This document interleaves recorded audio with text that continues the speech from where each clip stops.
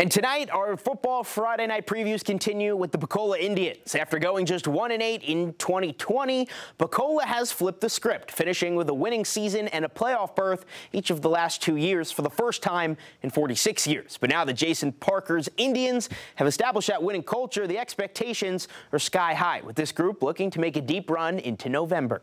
The Indians bring back depth and experience with 17 returning starters. Those returners are led by seniors quarterback Austin Hardwick and receiver Garrett Scott, one of the best 1-2 punches in the district. And how can you forget junior running back A.J. Lyons, who ran for nearly 1,000 yards and 12 touchdowns last fall as just a sophomore. Also look for Dakota Terrell and Braden Hardwick to make a big impact. On defense, the Indians switched to a forefront this season and have a ton of size, led by Kanye Gordon. The team also returns two-way star Colby Masterson as well as Hunter Grimsley.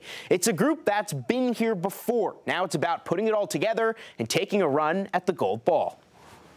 You know, the goal this year is to go 3 years in a row. Program's never done that, but that's not what we're shooting for this year. The big thing that I've been impressing to these guys is that when no one cares who gets the glory, then we can go do great things.